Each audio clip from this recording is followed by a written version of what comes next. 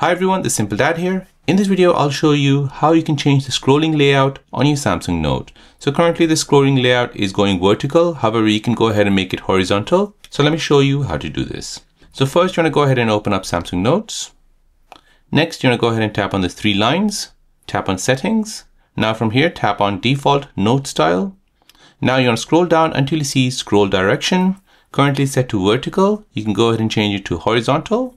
Now if you go back, now when you open up a new note and you write in your notes,